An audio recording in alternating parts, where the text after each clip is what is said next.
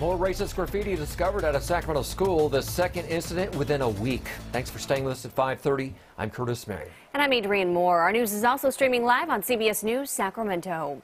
CBS 13's Valina Jones is live in Sacramento tonight with much more on this disturbing pattern. Valina.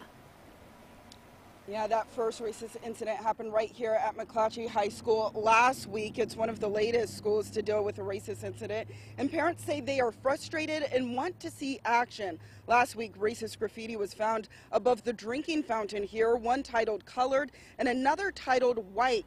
And back in November, an assistant principal at West Campus High School was the target of racist graffiti as well near her parking spot, including the N-word. Parents say they are outraged at the string of racist events that have happened district-wide. I feel like it's a multi-mission attack because this is Black History Month.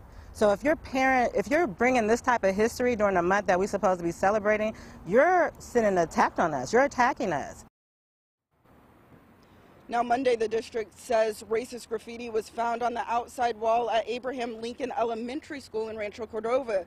The message there showing KKK and the N-word. School officials are working with police to investigate that matter. Now, the district says they are investigating all these incidents, but parents say that they want more action to be taken. Coming up at 10, we're talking to parents and faculty members who want to see more being done to address these issues.